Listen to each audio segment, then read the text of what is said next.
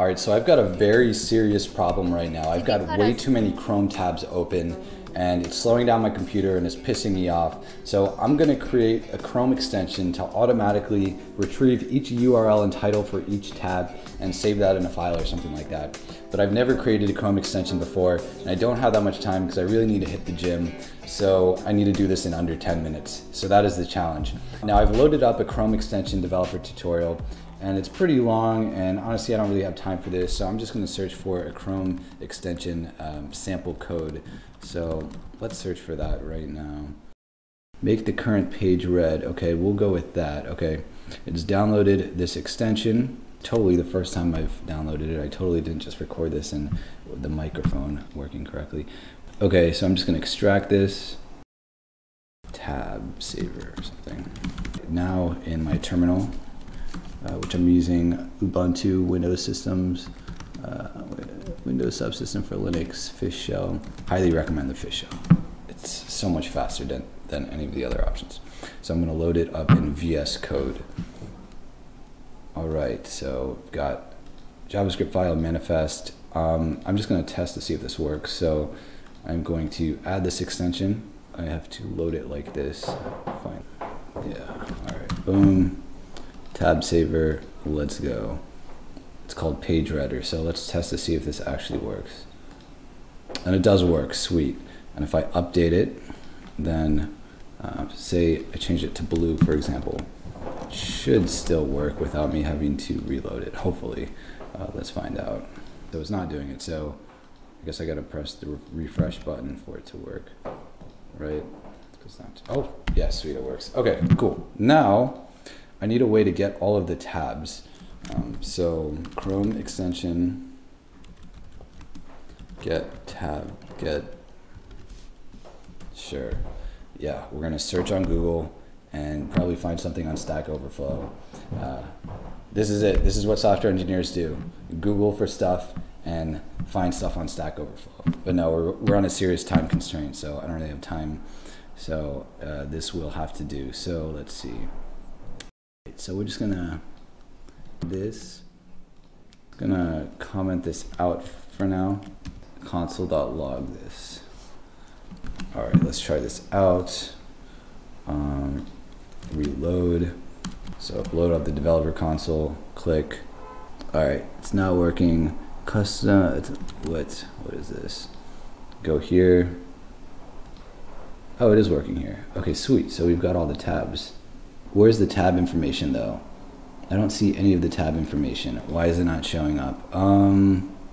Get tab URLs.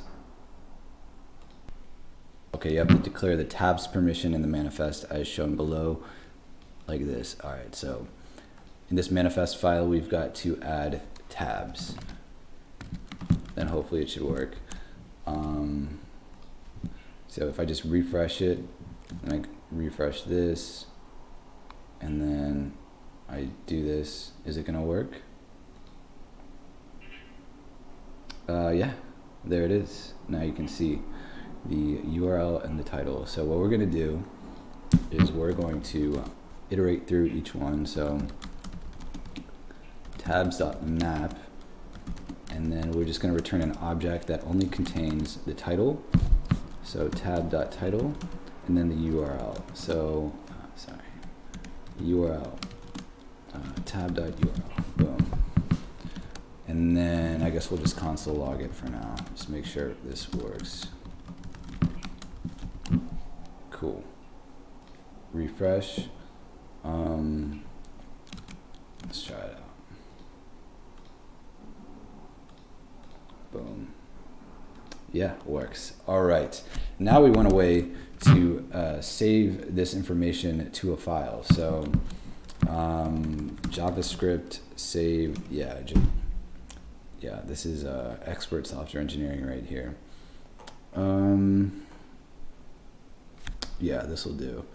So, okay, so first of all, we need a way to execute this on the client side. You'll notice that although it's outputting to this developer console, as a user, we don't have access to that. It's not outputting to the user's console. So what we're going to do is to run this on the user, we're going to use this execute script code.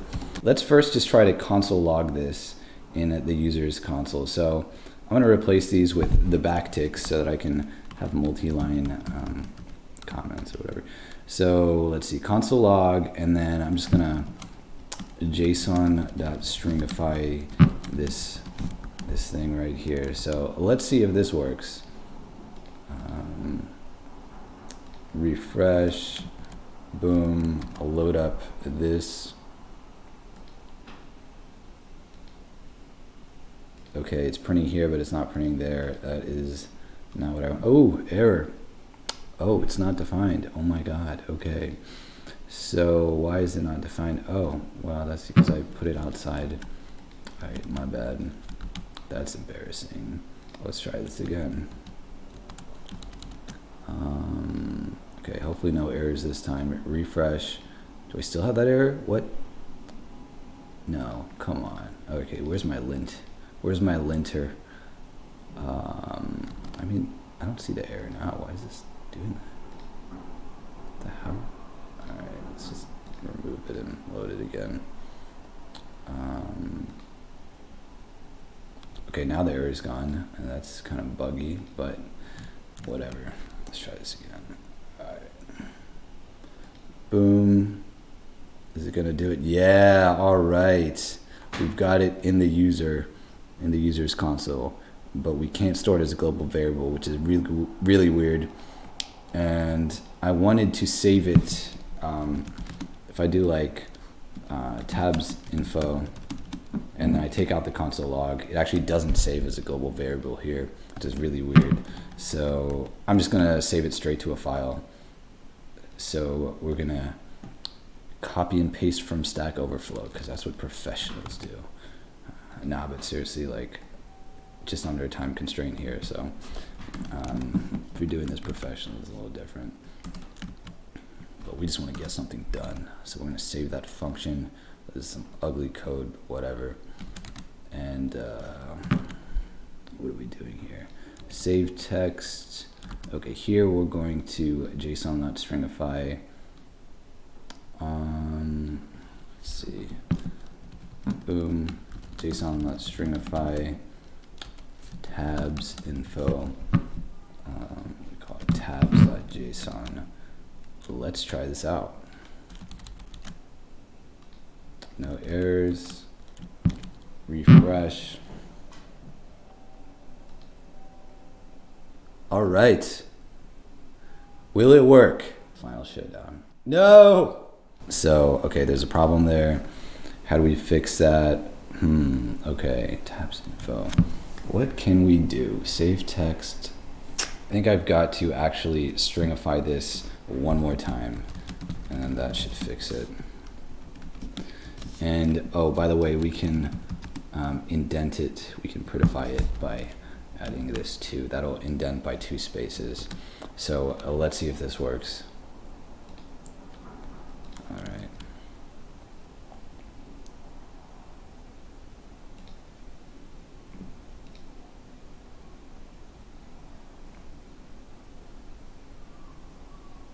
Yeah, we did it. All right. We've got all the tabs. And let's see if it works across windows, because I've got another window here. I've got this URL here. Yep, works across windows. Sweet. We've got everything. Could make it automatically close all the tabs, but it doesn't really matter. I can just do that manually. But yeah, we did it in under 10 minutes, I think. I don't know, I can't really see the time here. But anyways, the point of this video isn't to demonstrate like world-class engineering of the highest quality standard. The point here is that software engineering is building stuff under a set of constraints. And my constraint with this was time. I wanted to do this as quickly as possible because I'm busy, got a day job, got to go to the gym. And it's so easy to put things off and be in this analysis paralysis mode where you just you want everything to be perfect, and so you just don't do anything, because if it's not going to be perfect, why do it? But then you don't build anything. And at the end of the day, the whole purpose of engineering is to build stuff. And if you're not building stuff, then you're not doing anything. You're wasting your time. Your users do not care about your code as long as everything works. Just build stuff. Stop sitting there in your chair with your thumb up your, build stuff. Use your time efficiently, because time is the only thing we can never get back until we invent time travel, or we develop the technology to live forever, which I hope we develop that by the time I get old, so I can live forever, maybe as a cyborg. I'm getting a little sidetracked here, so all right, that's it for this video. Subscribe if you want more tech videos, because I'm probably going to make more tech videos, and I will, but also make other non-tech related videos too. But I gotta be careful what I say, because in this world. Well, anyways, yeah, I'll see you next week. Peace. Off to the gym now. All right.